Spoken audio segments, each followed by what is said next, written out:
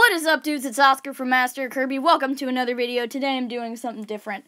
Breath of the Wild game review. Let's get straight into it. What is Breath of the Wild? Well, it's an open-world Zelda action-adventure Nintendo game thing released in 2017. Whoop-de-freaking-do, 2017. There's a bunch of new improved combat mechanics like shield surfing, the Z target's back. They also put in stamina again. Yay! The material collection in the game is, I'm sure, one of the things you've seen, even if you haven't played the game. But it's kind of it's reminiscent to that of Skyward Sword, and also, you don't need a bug net or a fishing hook to catch fish or bugs. Let's be real here, those were kind of annoying mechanics. Now, if you're swimming in a river, you can just swim up and grab a fish. It's that simple. You also don't need a flipper item to swim. Cough, cough, Minish Calf, cough, cough, Link Between Worlds, cough, cough, every other top-down Zelda game. Oh, God. Okay, anyways, what's the plot of this game? I'm just gonna sum it down. Basically, there are 4 robots. You need to capture the robots, get them back, you get power-ups, and then you go stab Ganon to death again. That's basically it.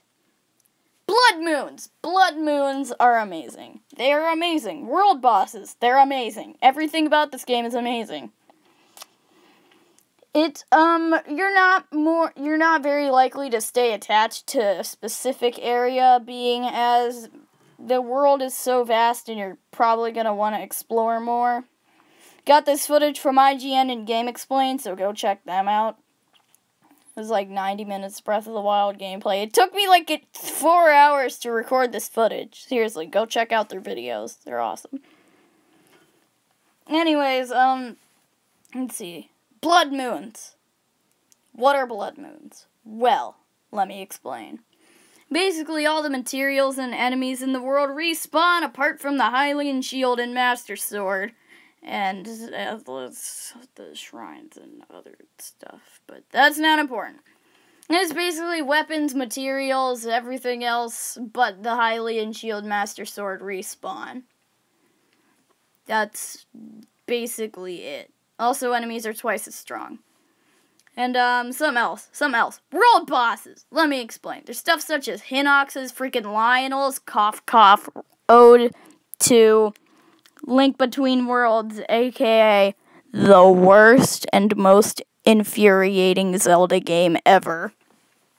Lionels are only present in the Failed Hero timeline. Go watch Matt Pat's video on it on Game Theory. I'll link to it in the description because I've already referenced it so much for the Zelda timeline. So you know what? Go watch that video if you never have.